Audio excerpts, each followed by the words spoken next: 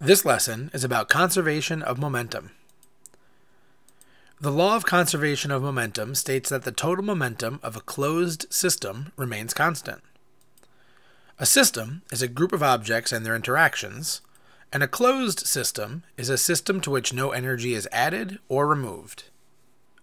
We can write the law of conservation of momentum in the form of an equation as P before equals P after.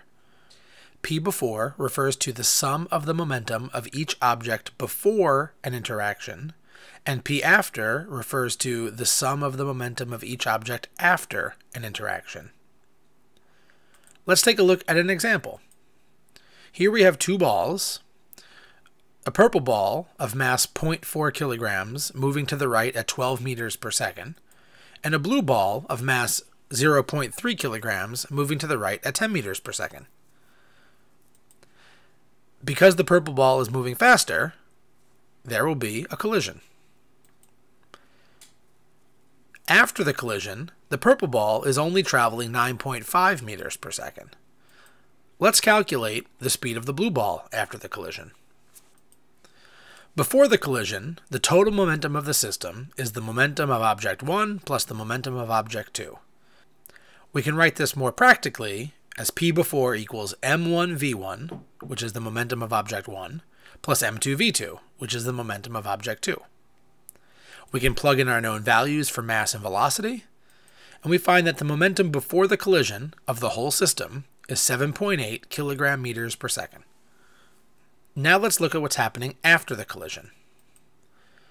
After the collision, the total momentum of the system is again the sum of the momentum of object 1 and object 2. And the way we calculate the momentum of object 1 and 2 is taking each of their masses and multiplying it by their velocities. What's different this time is that one of the velocities is unknown. What's not unknown, however, is the total momentum after. We know that this is equal to the total momentum beforehand. It was 7.8 kilogram meters per second before they collided, so it's still going to be 7.8 kilogram meters per second after the collision. We now only have one unknown, and we can solve for the velocity of the blue ball and find that it's moving at 13.3 meters per second.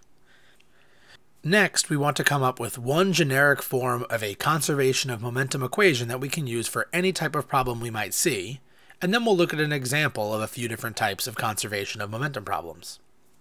Since P before is equal to P after, we should be able to set these two expressions equal to each other. It's important to note that the two terms on the left represent the initial conditions before the objects interact with each other, and the two terms on the right represent the final condition after the objects have interacted. But I think we'll get used to understanding that before is on the left and after is on the right. We could use this equation for conservation of momentum to solve for a variety of things.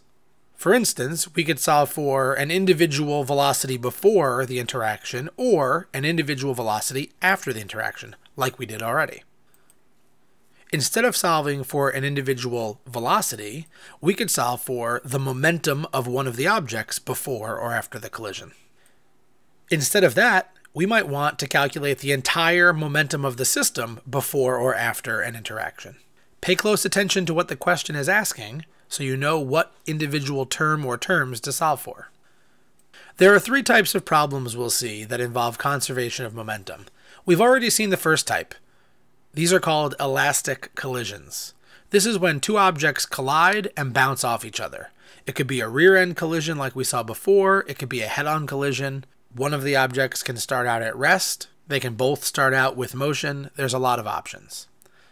The next type of problem is called an inelastic collision. This is when two objects collide and for some reason they stick together, and they subsequently move as if they are one object. Finally, there are problems that we call explosions.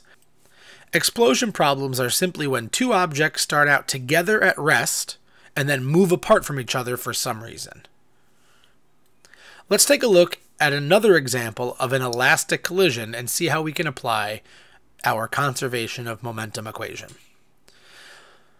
Similar objects as before, we have a purple ball with a mass of 1 kilogram moving 12 meters per second, which is going to have a rear-end collision with a blue ball of mass 4 kilograms moving only 3 meters per second. After they collide with each other, the purple ball is going to rebound and head to the left at 4 meters per second, and the blue ball will still be heading to the right, and we want to figure out how fast it will be moving. Let's start with our full conservation of momentum equation. This can look a little overwhelming, but if we look at everything we know about these objects before and everything we know about these objects after, it will become evident that of all of these variables, there's just one unknown. We know the mass and velocity of both objects before they collide, and we know the mass of both objects after they collide, and we know one of the velocities. This is a good opportunity to remember that velocity is a vector and momentum is a vector. So when the purple ball changes direction after the collision, the 4 meters per second, which is to the left, has to have the opposite sign of the 12 meters per second when it was moving to the right. If we do some multiplication, and some addition, and some more addition, and some division, we'll find that the velocity of the blue ball after the collision is positive 7 meters per second. Now let's take a look at an inelastic collision.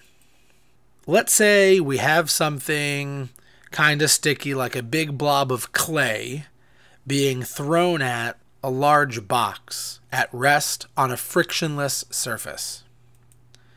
Let's say the blob of clay is 1.2 kilograms, traveling 16 meters per second, and the box is 9 kilograms at rest.